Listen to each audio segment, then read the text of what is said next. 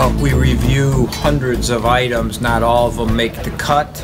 Of course, if we're interested in something and the manufacturer wants to really get the product on the floor of the store, there's a way to do it. But we have lists, hundreds of items that we're considering or customers have asked. If they ask once, okay. If they ask twice, hey, maybe we better look at it. If they ask 3 times, you better have it on the shelf. So it's customer driven. Although there's times when an item comes in and you just know immediately this is a winner. It's new technology. It's something that does a job that there wasn't a tool to handle it before. So that goes into the decision. But it's a lot of our time is spent on picking those items out which when they hit the floor are going to make a difference.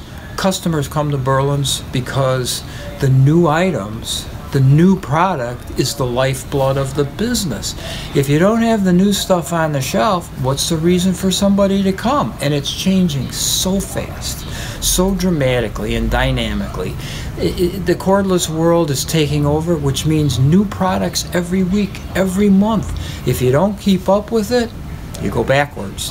So most exciting thing that's happening, and it's challenging to make sure that we keep up with it, and that's what makes it interesting. That's what keeps me on the floor of the store every day. I want to pick up what people are asking for. I want to see the new stuff. I want to hear what customers are looking for, and that makes the business thrive. If the owner of the store is not on the floor of the store, in retail, brick and mortar, it's just going to be stodgy and old. You might as well look on the internet.